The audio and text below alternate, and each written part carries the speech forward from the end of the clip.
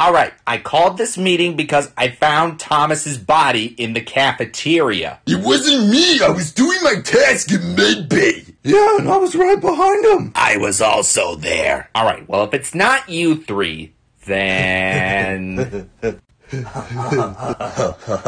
Mordecai and Rigby. Oh, what? I'm not the imposter. I don't even know how to use a vent. Well, everyone else's story checks out, so we're voting you two. Benson, why did you call a meeting instead of reporting the body in cafeteria?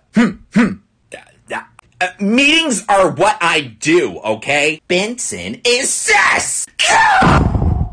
Well, best imposters ever! Best imposters ever!